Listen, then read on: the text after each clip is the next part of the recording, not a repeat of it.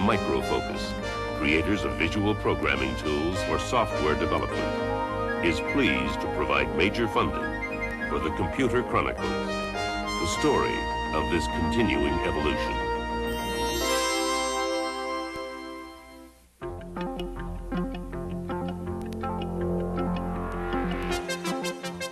Welcome to the Computer Chronicles. I'm Stuart Chaffee, and this is Herb Lechner, sort of sitting in for Gary Kildall this week. Not really. Gary's going to be with us, but on the other side of the table today because our subject is operating systems.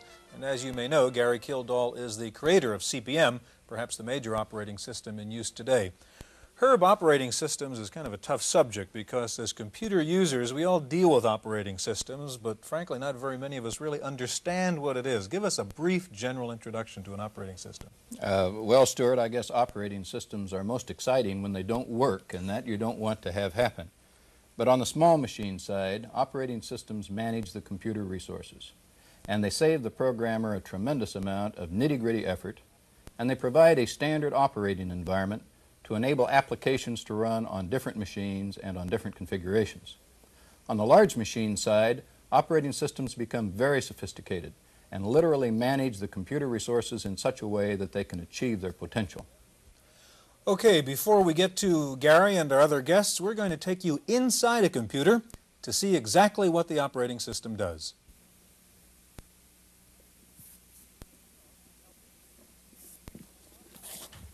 Hello, can I help you?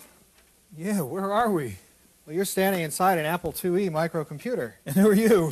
Well, I'm Bruce Tognazzini. I'm an engineer with Apple Computer, and I'm here to check out and make sure everything is perfect on this computer because we have a report that in just a few seconds here, one of our owners is going to be turning this computer on. And what is all this stuff? Well, these are the parts that make up an Apple computer. That particular chip that you're standing on is called a microprocessor, and it's pretty much the heart of the computer, kind of the moderator of the talk show that goes on. And these two chips down here, these are very important ROM chips, which have the built-in basic language and the very kernel of the operating system. And then these 8 chips out here are the RAM chips, and they hold the information that comes in from the disk drive and that the user types and the programs and so forth. Bruce, we're trying to figure out what an operating system does, and maybe you could help explain it. Well, sure. An operating system essentially runs the entire computer once it's come in, but right now it hasn't turned on all of it. I see the user's about to flick on the switch. It's all right. It's only about 12 volts. The power light goes on, and then the little microprocessor here has the job of checking itself out and then turning control over to this ROM chip. This ROM chip, in turn, has a very small program which goes back to the back of the computer and checks out and sees whether it can find a disk controller card, which of course it can because there's one plugged in here. And on the disk controller card is another ROM, and this ROM now takes control from that one and begins to bring in the disk operating system off the disk drive through this white cable. You probably saw the disk drive while you were on your way in here. And then that comes down and starts filling in these RAM chips here. Fills up about 1/5 to 1/4 of the RAM chips with the disk operating system. It brings in any language and perhaps any program the user wants to do. And after about 15 to 30 seconds, it's all done. The screen gives a message to the user, and then the user can go to work. Okay, well, I've got to get back to the Computer Chronicles. Thanks a lot. Certainly. Thank you.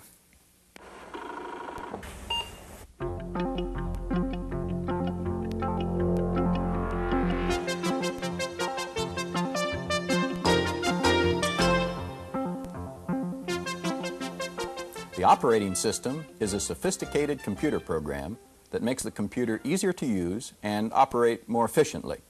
Operating systems are sometimes called system software or systems programs, as contrasted with application programs, which are the subject of a later lesson. Operating systems provide up to 7 functions, not all of which are present in smaller computer operating systems.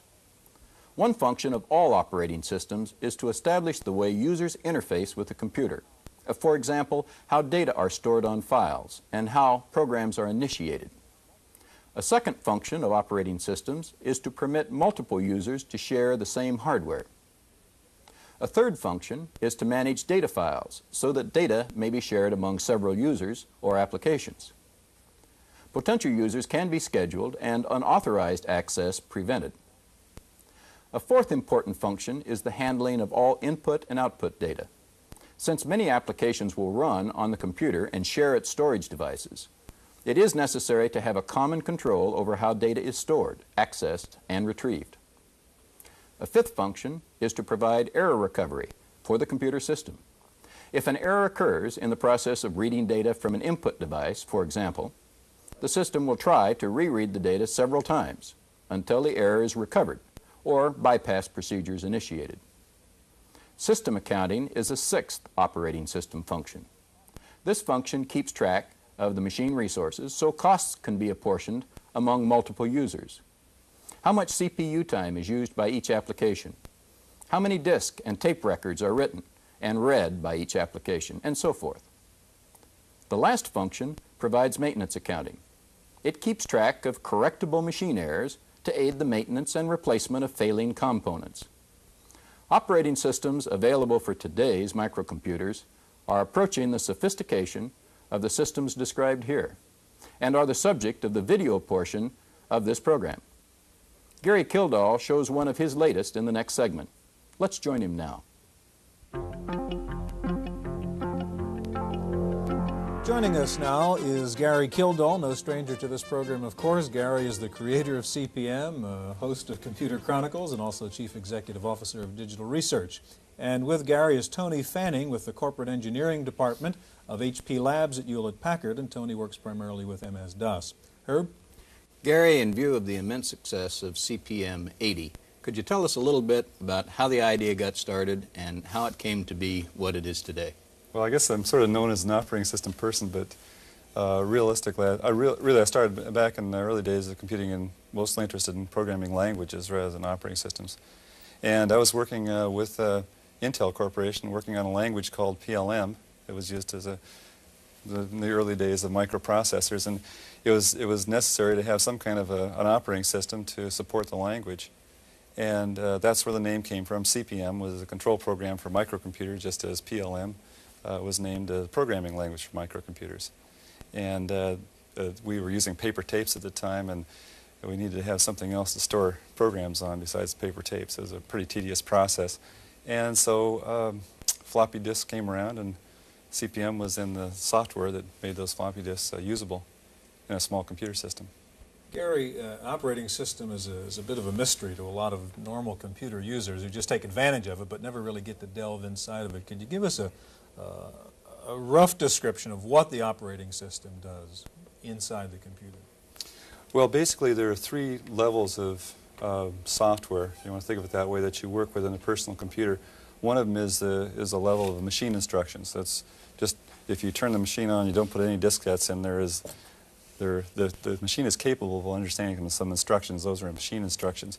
But you have to put something in there to make the thing operate. The second level is what is called system software, and that lies right above the machine language itself. And the third level is the application software, and that's what you actually go out to the store and buy, is the application software. And then the application software then uses the system software as a foundation.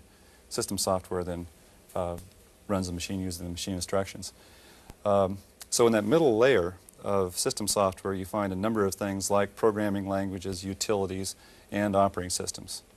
Now, an operating system then is sort of the traffic cop. It keeps track of file, or how your files are stored, how your display is handled, and the keyboard is handled, and things of that sort. And so it's just the foundation for it's like a record player when you're playing records. Well, you have the perspective as a developer, Gary. Tony, you're a user of operating systems. What, as a user, do you seek to find in an operating system?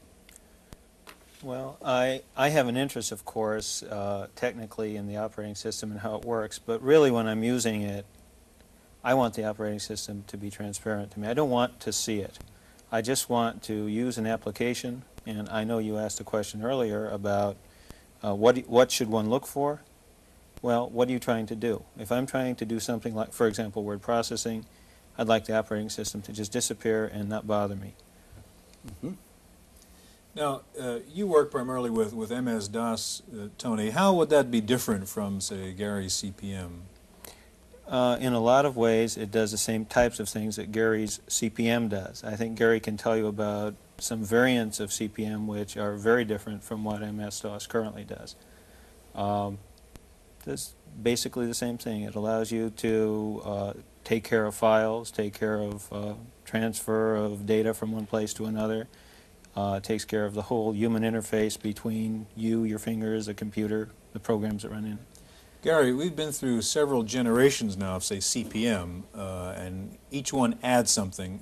Can you describe for us what gets added each time? How do you improve an operating system each time you come out with a new version? Well, the real key to any system software is trying to match what you're doing with that software with the computer system, the capability of the computer system that you have.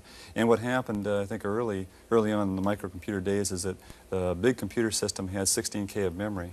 And so the idea is to tailor down an operating system that uses only a very small part of that memory. Now, when you add more memory, faster processors, then you get more functionality that you add to the operating system as you do more for the operator. And what's happened with well, these 8-bit systems, for example, are all now 64K. Those are maximum memory size, and even in the 16-bit machines, the average memory size is let's say 128, 256, even 512K. We're moving in that direction. And so what happens is the operating system expands, gets more functionality to take advantage of that larger memory area. One of the early attributes of CPM and some other operating systems were that they were simple and clean and neat.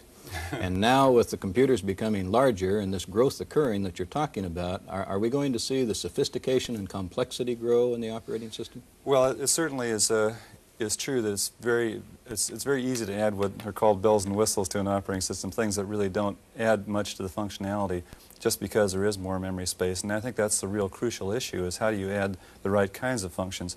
What we see now with 16-bit machines and large memory systems is that we'll see things like concurrency, and we'll be able to demonstrate some of that today. That is, large computer systems have had concurrent operating systems, or multitasking is what it's called in large computer business, for years, and that's the idea of being able to use the computer system to do more than one thing at the same time. But if you look from the small computer, microcomputer days on to today, you see what's happened is that we started with single tasking or single user systems. And so what's happening now is we're coming together, and concurrency, or the idea of doing your printing while you're doing your word processing, for example, is the one that we're finding in that additional functionality that's added. Gary, you have, I think, concurrent CPM up here on the IBM PC right now. Maybe you could just run through a little bit and show us what the components of this system is. Okay, now the idea of a concurrent system and concurrent CPM is it's what's called a real-time system. That is, it's able to switch between programs in very short time intervals, and, for example, be able to receive data over a modem while you're seeing the directory operation. Now, what I'm going to do here is I'll use the keyboard to switch between what we call virtual screens. That is, you can imagine now that you're looking at 4 different consoles as I switch from console to console. So if we say console 0 is the one that we're looking at right now, and that happens to be shown in the lower left-hand side of the screen. Console 1, you'll see, happens to be a display of memory locations. Console 2 that I switched to happens to be a directory, and console 3 is a brand new free screen. Now I'll start a command here. I'll start the debugger just to get something going. And it's loading off the disk, and it's also giving me the prompt telling me it's ready to go. Now I'm just going to say display all of memory, so we'll have something active going on there. Now while that's going on, I'll switch back, and you can see that we're in a directory operation here. And so I'll just start that one again on this console. And as it's going, I better type it right here. That seems to be the weak point in the system, is the operator. And then as this is going on, I'll go ahead and switch back, and we can see what now we're getting a display of the directory right now, and I'll switch back, and you can see this other program is still actively processing. Okay, that's finished. Switching back again to the original screen.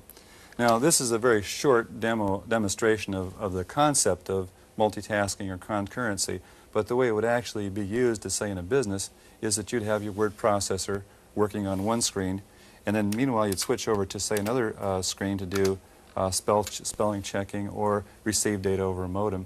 So the effect is that you get multiple microcomputer systems in front of you on your desk. Now this is the way that operating systems are moving right now, because of the fact we have let's say, half a megabyte of memory in the machine, we want to make sure that we use that machine effectively. Because what we're looking at nowadays with computers of this type are really the mainframes coming down to your desk. So we want to make sure we have that capability. Okay, well, Unix and Xenix may sound like two characters out of a Star Trek episode, but in fact they're two very elegant operating systems, and we're going to take a look at them in just a moment.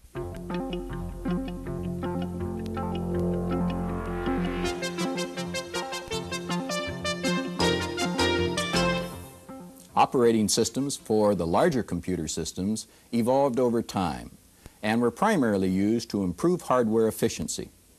Their main job was to keep the CPU and main storage as productive as possible, scheduling as many different users and applications through the hardware system as possible. One way this was accomplished was through multitasking or concurrency. This is the computer's ability to run several applications at once. Most applications, which use a fair amount of I/O, do not use the CPU efficiently.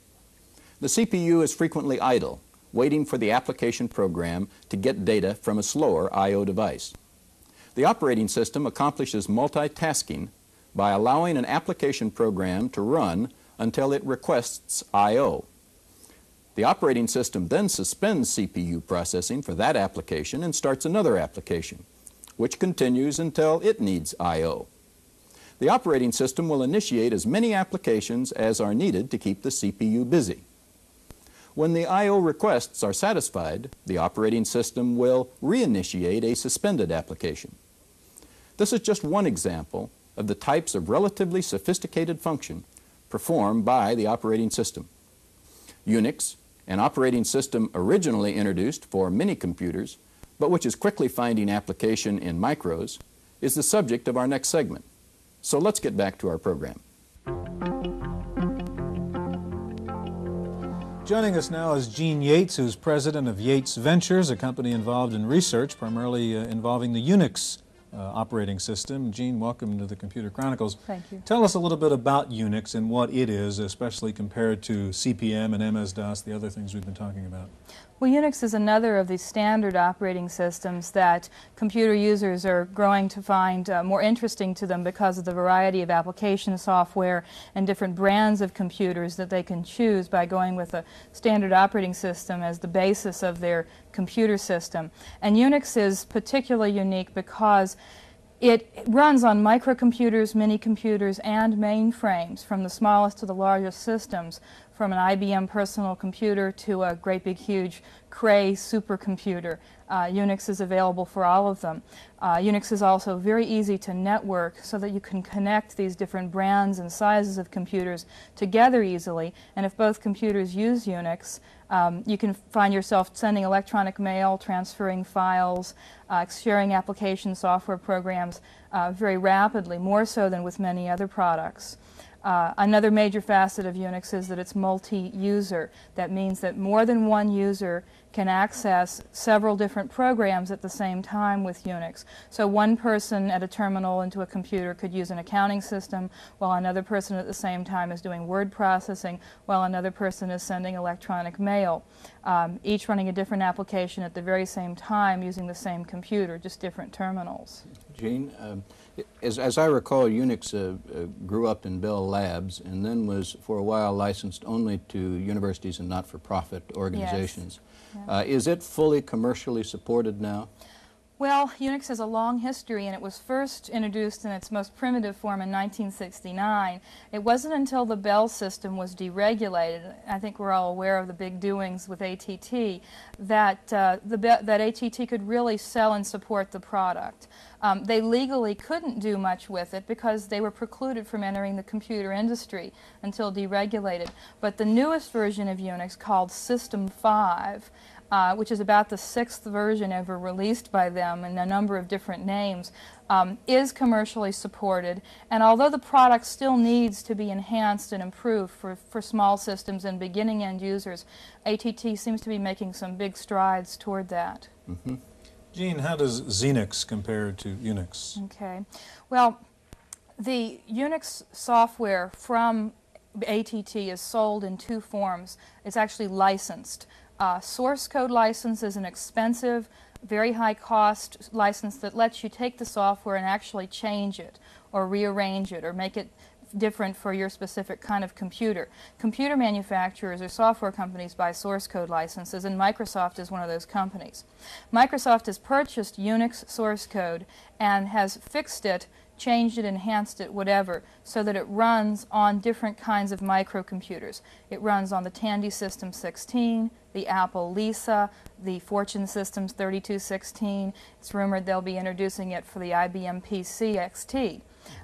So Xenix is just Unix with a few enhancements for personal computers or for microcomputers.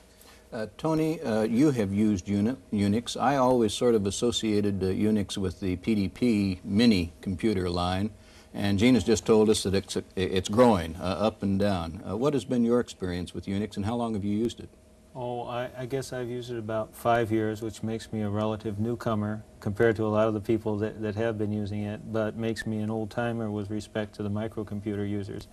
I still haven't used it, actually, on a microcomputer, which is pretty amazing.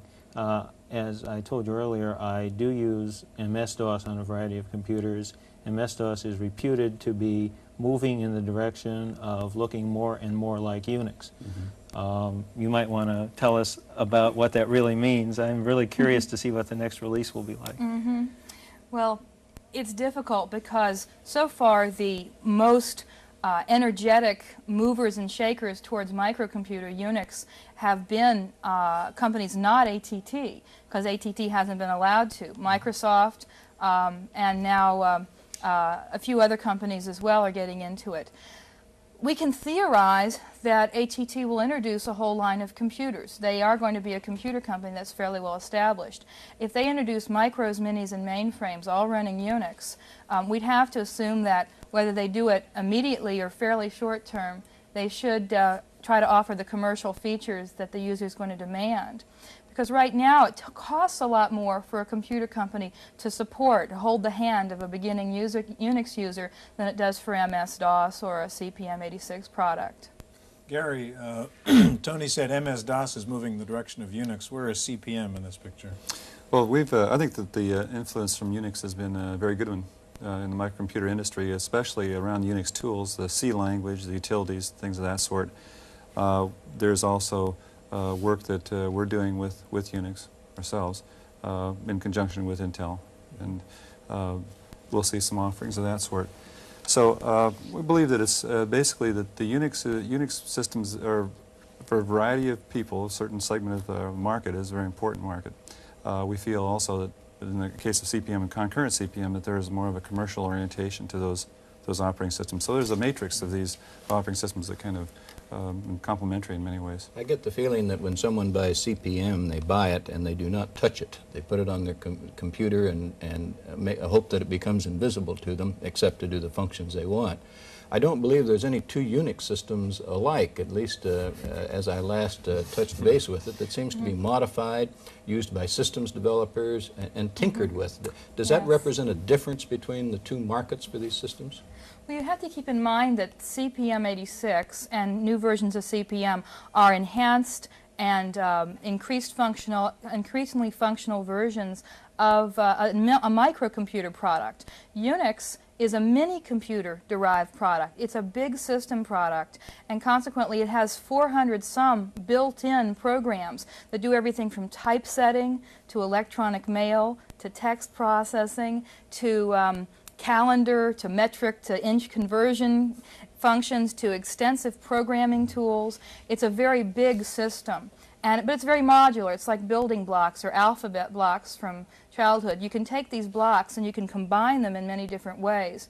So people who buy Unix typically, for example, my Unix computer sitting on my desk, I've extracted from it about 2/3 of the programs because I don't use them. I'm not doing program development, I'm not doing typesetting, and I just keep the parts that I like. And the nice thing about Unix is that it's sort of a do-it-yourself operating system. You can take all of these utilities that are available and make your own little system together. It does take more studying and expertise to be able to do that than with CP/M. It's a harder to understand product. Folks, we are out of time. Gary Kildall of Digital Research for today, Tony Fanning of HP Labs, and Gene Yates of Yates Ventures. Thanks for joining us, and thank you for joining us for this edition of the Computer Chronicles.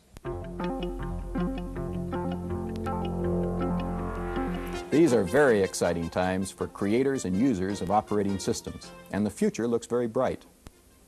There is a handful of very popular personal computer operating systems.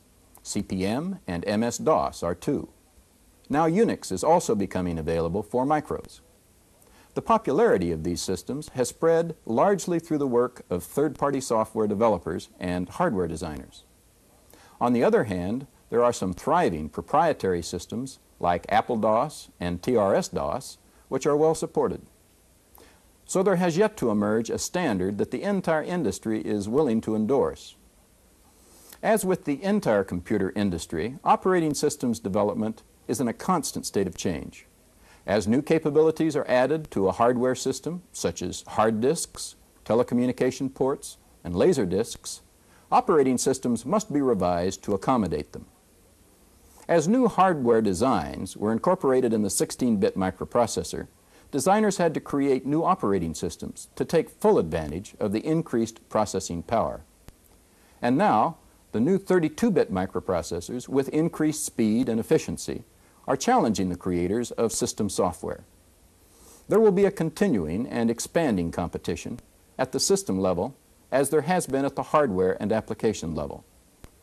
Some of this competition will focus on creating operating systems that provide application program portability.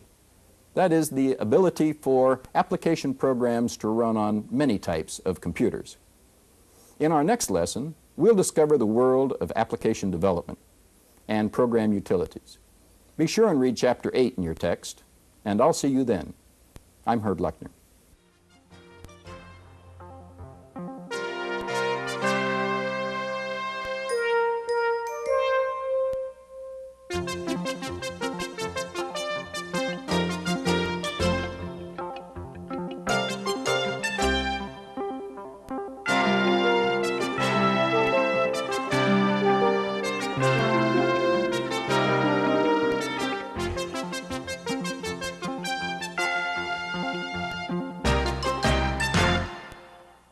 Microfocus, creators of visual programming tools for software development, is pleased to provide major funding for the Computer Chronicles, the story of this continuing evolution.